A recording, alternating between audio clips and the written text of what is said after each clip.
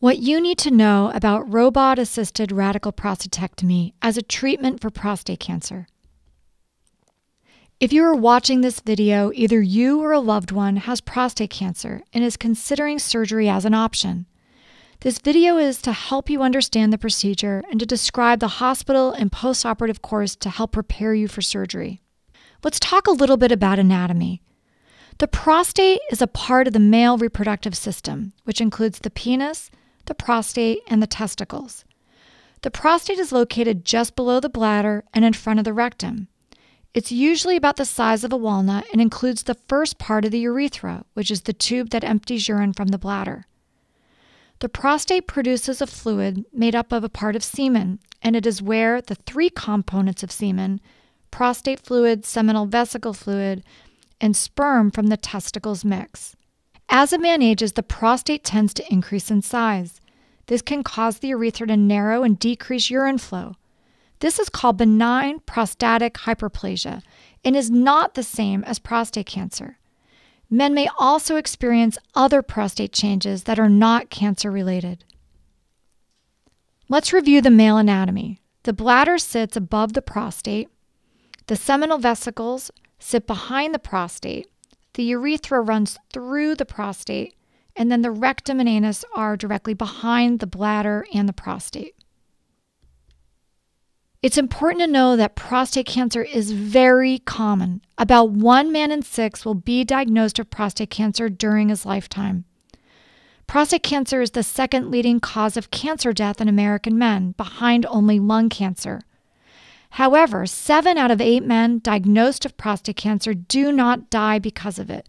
This is because prostate cancer is generally slow growing. Let's review some treatment options for localized prostate cancer. These are alternative therapies to surgery and include active surveillance where patients are monitored closely to make sure that the disease does not progress and that the disease is not worse than initially thought. Another option is external beam radiation, IGRT, IMRT. The prostate is treated with a carefully targeted beam of radiation. Another alternative is interstitial prostate brachytherapy, where small radioactive seeds are planted in the prostate. Cryosurgery is the freezing of the prostate. But with the radical prostatectomy procedure, the entire prostate and seminal vesicles are surgically removed. The surgery requires an anesthetic, and the patient will usually be in the hospital for 1 to 3 days following surgery, and then be sent home with a urinary catheter in his bladder to drain his urine. This tube will be removed after 1 to 2 weeks. The advantages of radical prostatectomy is that it may remove all of the cancer. Because the prostate is removed, it can be analyzed by pathologists to determine the true stage and grade of the disease. Lymph nodes may also be removed at the time of surgery, which gives further staging information. The disadvantages of radical prostatectomy is that it requires anesthesia and a hospital stay. Patients can experience acute complications following surgery, such as infection, bleeding, or injury to surrounding organs. Long-term complications might include urinary incontinence and erectile dysfunction. There are many potential benefits of robotic prostatectomy: a more precise removal of the cancerous tissues, the ability of the surgeon to perform nerve-sparing surgery to enable a faster return of erectile function and a better chance of return of urinary continence, less blood loss, less need for a blood transfusion, less pain, and a lower risk of complications. With robotic prostatectomy, you also see a lower risk of wound infection, a shorter hospital stay, less chance of readmission to the hospital, a less chance of needing follow-up surgery, fewer number of days with the catheter, a decreased risk of deep vein thrombosis, and overall a faster recovery and return to normal activities. What are the risks with the surgery? Bleeding, which may require transfusion in approximately 50% of open cases and 3 to 5% of robotic cases. Injury to the rectum in about 1% of cases. Infection, nerve injury, worsening kidney function, blood clots, heart attack, stroke, pneumonia, or death. Later or chronic side effects of surgery. The biggest one is erectile dysfunction, and this is greater than 50% of men that have had surgery. The nerves that signal for an erection run adjacent to the back of the prostate on either side. Usually these nerves can be spared, but even during nerve sparing, there is some damage that is done. Recovery often takes 3 to 6 months and sometimes up to 2 to 3 years. But about 60% of men with good function prior to surgery do recover in time. During this recovery, there are many things that can be used to help with recovery and allow for improved sexual function, such as pills, devices, injections, and in some situations, a secondary surgery can be performed to place a penile prosthesis. Patients may note a loss of penile length or curvature as well following prostate surgery. Urinary incontinence can also occur.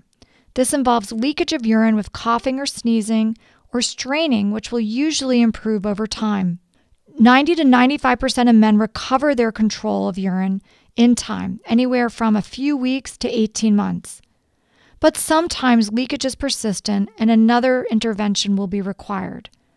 Kegel exercises done prior to and after surgery may help with recovery. There is also the risk of recurrence of cancer requiring additional medical or radiation treatment. The surgery takes approximately 3 hours to perform. Additional time includes anesthesia as well as patient positioning. More time may be needed for more complicated cases. During the hospital recovery, you will expect to see 5 to 6 small abdominal incisions. Usually the diet is advanced to regular by the day after surgery. To help prevent the formation of blood clots, external leg pumps that squeeze the calf muscles, as well as the use of injection of blood thinners, are used. To help pneumonia, it's very important to use the incentive spirometer to help you take deep breaths. You will have pain control with pills as well as injection medication. There will be a catheter draining the urine from the bladder.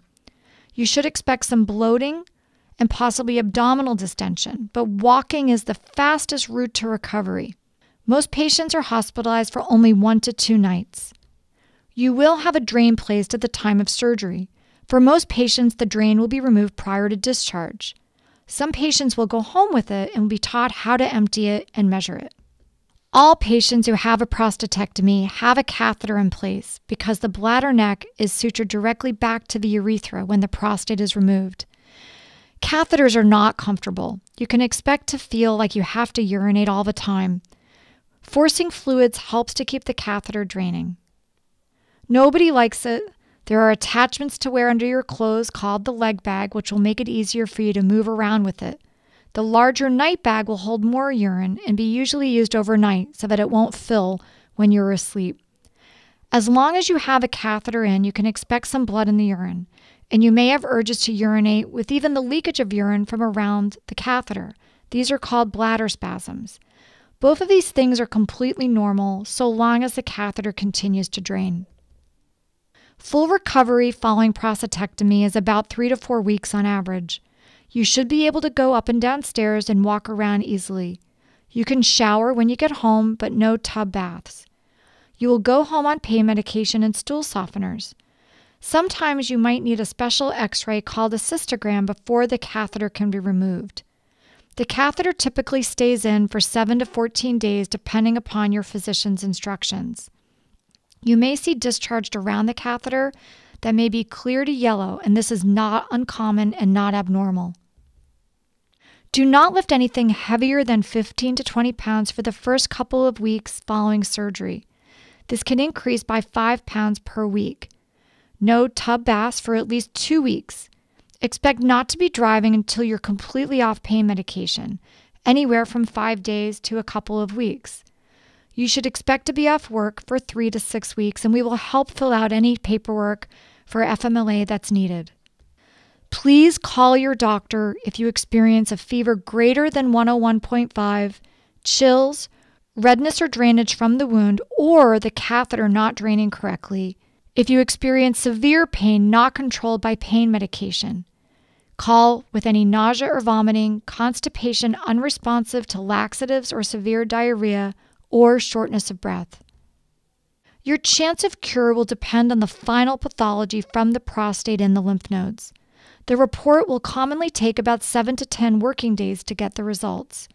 Most time, this is reviewed at the visit where the catheter is removed. Your surgeon will have their scheduler contact you. You may need medical clearance with your primary care physician or internist to include a history and physical exam, blood work, an EKG, and a chest x-ray. You'll be contacted with a surgical date and instructions of where and when to report. The pre-authorization process is essential. We will communicate with your insurance company to determine your coverage and any co-payments or deductibles that you might owe. We will provide you with an estimate of any charges that you may incur. All charges are due prior to the procedure, and payment plans can be arranged if needed. Preparing for surgery, some doctors prefer a bowel prep. If this is recommended by your doctor, we will give you a bowel prep starting the day prior to surgery to clean out the bowel, similar to what you would have with a colonoscopy. You can have clear liquids the evening before surgery, but nothing to eat or drink after midnight. A chlorhexidine shower is recommended the day prior or morning of surgery. This may be given to you or purchased at a local pharmacy. The hospital will call you and discuss medications to take the morning prior to surgery. If you are taking a blood thinner like aspirin, Plavix, Coumadin, Xarelto, or Eliquis, please let your surgeon know, as they will likely need to take special precautions. Most of the time, we will need to stop these medications. You should, however, never stop these medicines without first discussing that with your primary care provider, cardiologist, or vascular surgeon. If you have any questions, please contact your surgeon scheduler to clarify any instructions. Please arrive early, at least 1 to 2 hours before your scheduled surgery time. We hope that your procedure goes as well as possible and that you have a speedy recovery. We appreciate your feedback regarding your procedure, as we are always trying to improve the care that we provide our patients. Should you have any questions regarding your procedure or recovery, please contact your doctor. Thank you.